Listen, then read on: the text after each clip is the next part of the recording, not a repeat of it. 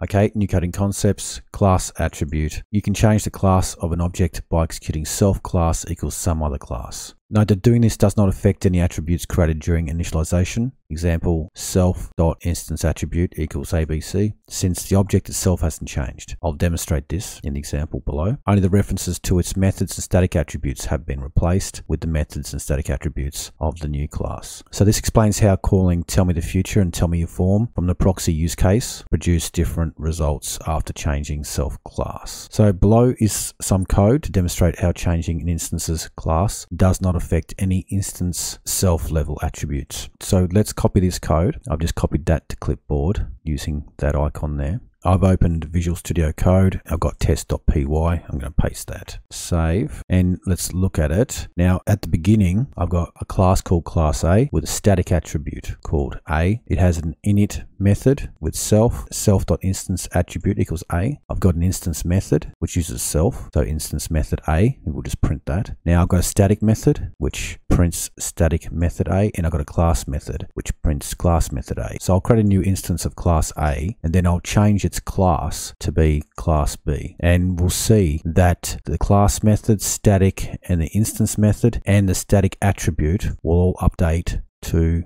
class B's version, which will print B's, but the one that doesn't change is the self instance attribute. Okay, so down here A equals class A. I'm going to print out the ID of A and print out all the attributes of it and call its methods, and we'll see that they will all come from class A. Down here I then change A's class using the class dunder attribute to class B. I'll print ID of A again, and the ID will remain the same, but the A static attribute will be different. The A instance attribute will be the same. A's instance method would have changed, same with the static method and the class method. So Python test.py, enter. Okay, so the IDs are the same. Static attribute A, static attribute B. So that changed. Instance attribute A, instance attribute A. That didn't change. That's self.instance attribute A.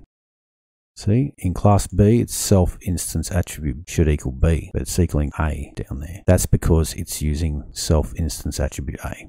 And continuing on, instance method B, static method B, class method B. So when you're changing a class, just beware that anything that was created during initialization or that you reference via self does not change. Now, down here in the instance method, I'm actually just going to print this instead. So instance method, self-instance attribute, and do the same with A.